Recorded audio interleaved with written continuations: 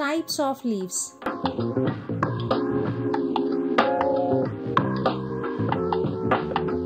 Leaves can be divided into two types: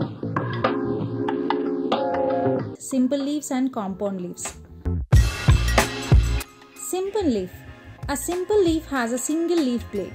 It has an axillary bud. What is axillary bud? The angle between the stalk of a leaf and the stem is called as an axil. A bud called an axillary bud is usually present in the axil of a leaf.